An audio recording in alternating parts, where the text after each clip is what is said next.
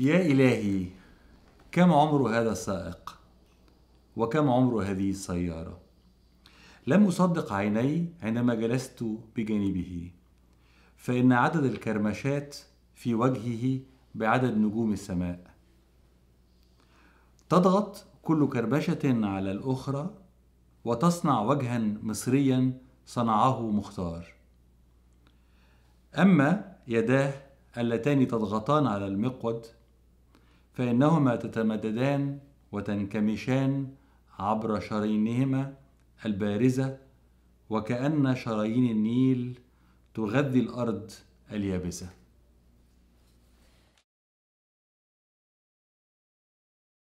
My name is Khaled Alkhamissi and I'm a writer, novelist, and I come from Egypt, from Cairo.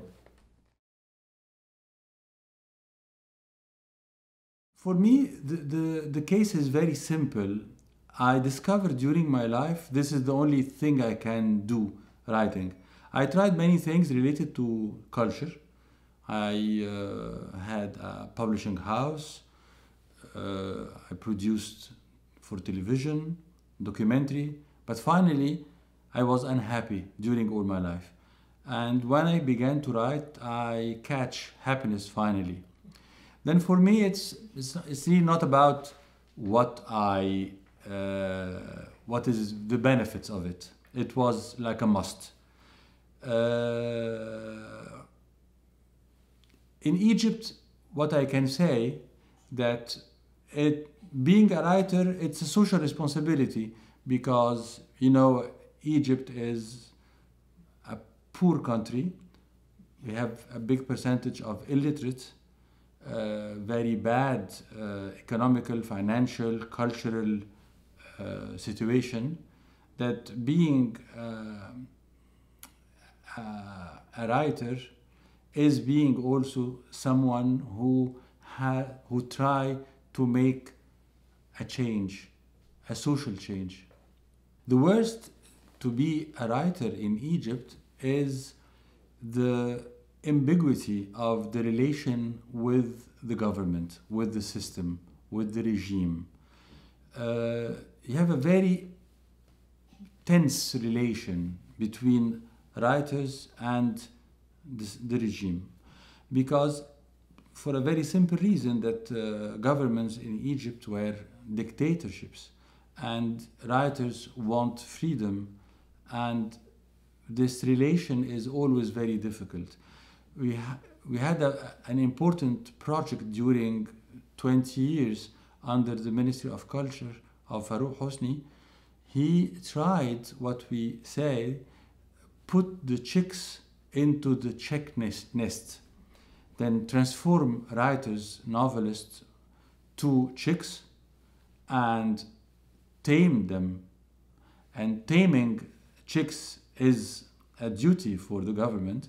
And then how they can put these chicks to the nest, into the nest. Naturally, it's at the government nest. And we have this then tense relation with the government. And this is the worst, I think.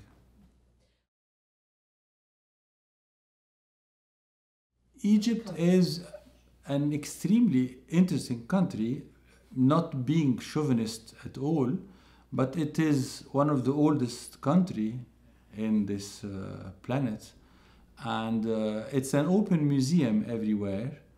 And because it's a very old civilization, this civilization is built on good weather. And we know the weather every day. We have no surprises at all. I can tell you without knowing. If you give me the date, the month, I can tell you exactly the weather. And we don't have any possibility of surprises. And because of this, we have the Nile. It's continued to flow from the south to the north 1,000 years ago. And everything is there, we know it. And the weather is really good during all the year. Then it is a very interesting country to see, to visit, and to contemplate the history, the archaeology, the monuments. And what is really interesting today is this effort that any visitor has to do to put away the ugliness everywhere, because under the ugliness we have an extreme beauty, but all the beauty is completely and 100% covered by very thick ugliness. And this is a very interesting job that any visitor, and unfortunately many Egyptians do the same job every day. And many of my generation is seeing what they knew 30 years ago, and they are forbid their eyes to see the reality of today.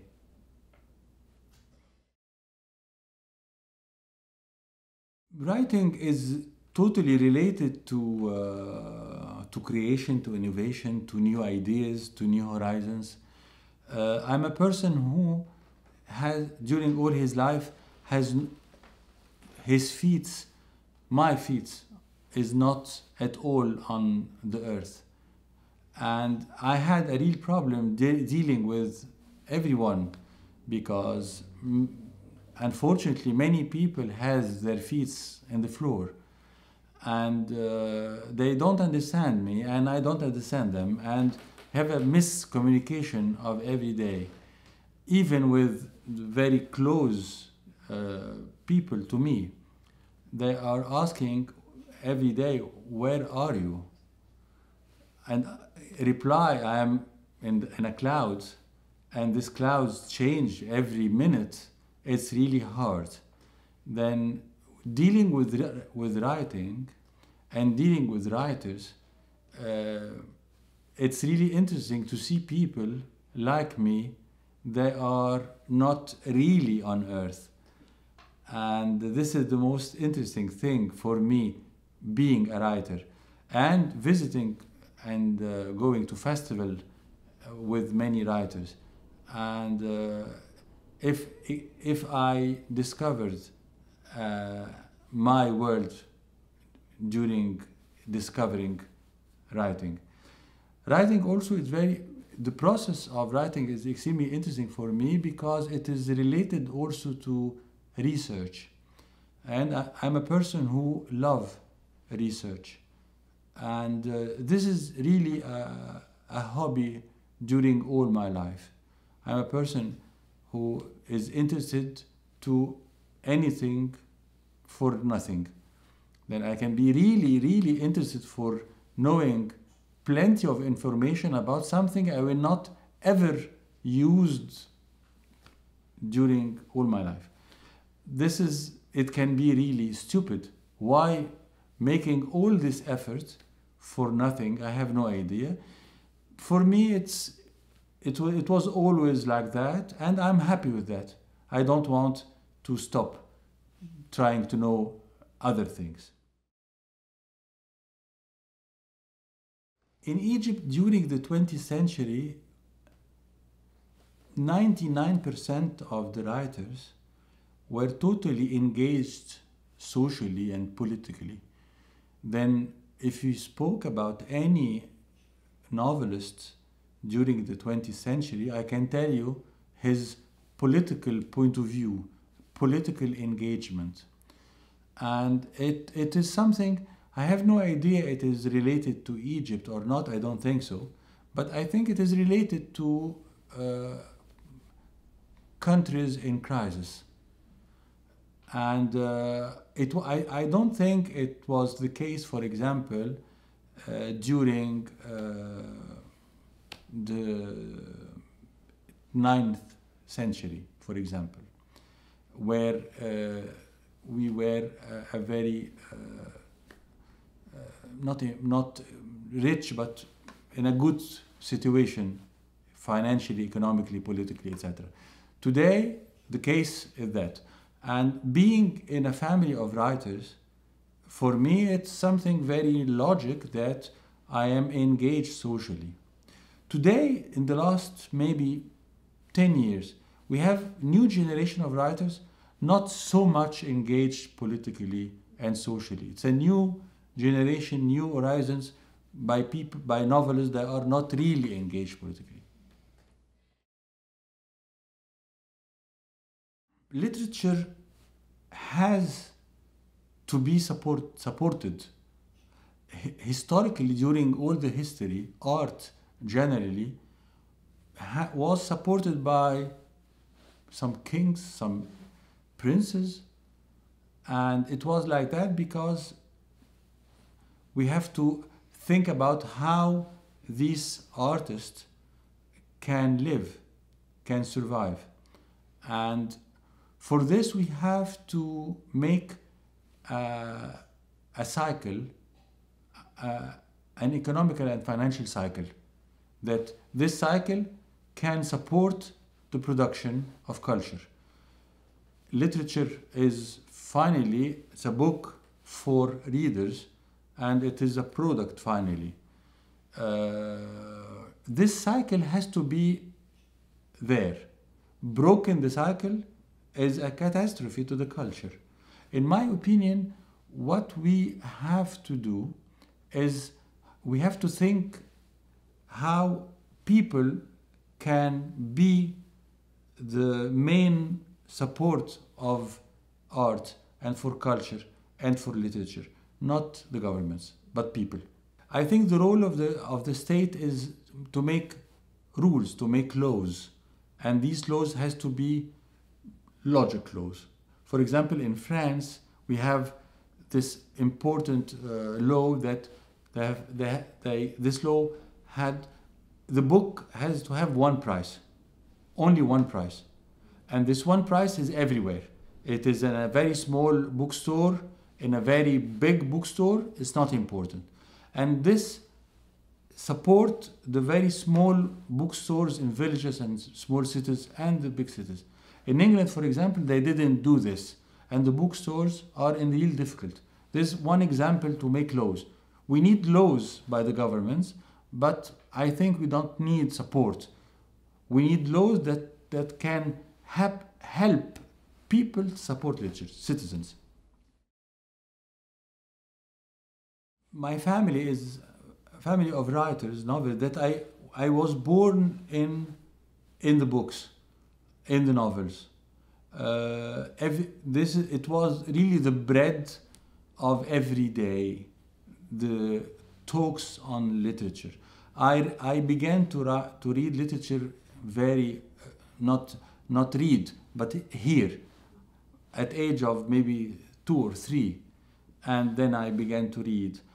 For me, the writer, the novelist who hit me a lot in my heart, in my soul, I don't believe at all that we have a soul, but between brackets, Fyodor Dostoevsky. When I read Dostoevsky, I think that I can be this writer. I can write exactly these things.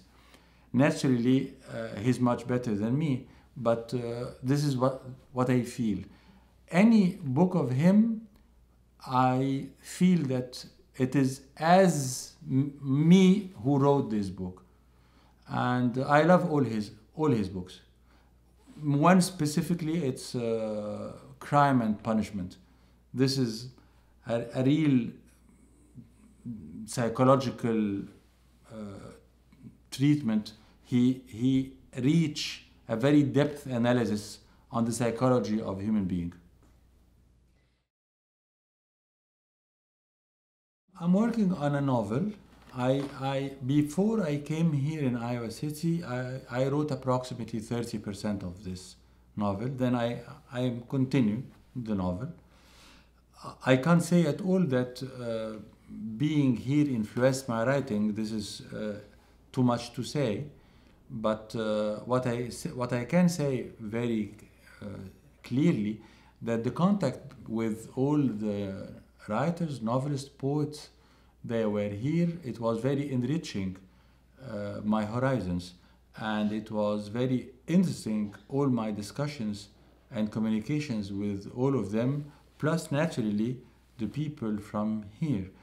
And I'm sure that this communication, it will be extremely interesting to my